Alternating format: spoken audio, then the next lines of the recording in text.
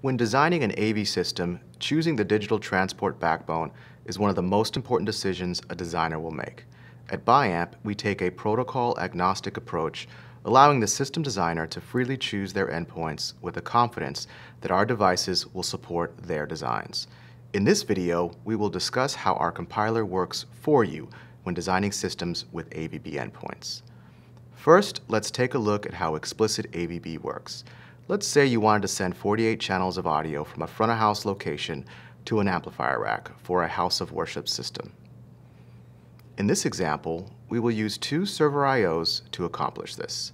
Here you will see inputs and outputs totaling 48 by 48. Because we have selected explicit ABB blocks for this example, we will need to set up both the talkers and the listeners. Additionally, we will need to use a third-party AVB manager to assign each input to its respective output, which is analogous to configuring a matrix mixer. This can be a highly time-consuming task as it requires a considerable amount of configuration.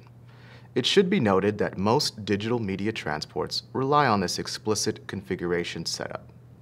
Now let's look at how our compiler enables implicit ABB routing natively.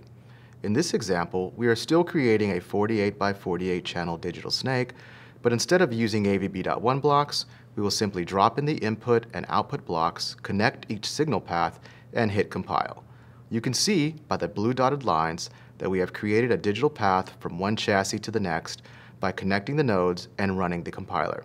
There is no explicit configuration required. Simply connect your Tesira devices, run the compiler, and let it do the work for you. That's the power of the Tesira platform. Thanks for watching, and be sure to subscribe to our YouTube channel for more insights, tutorials, and answers to frequently asked questions.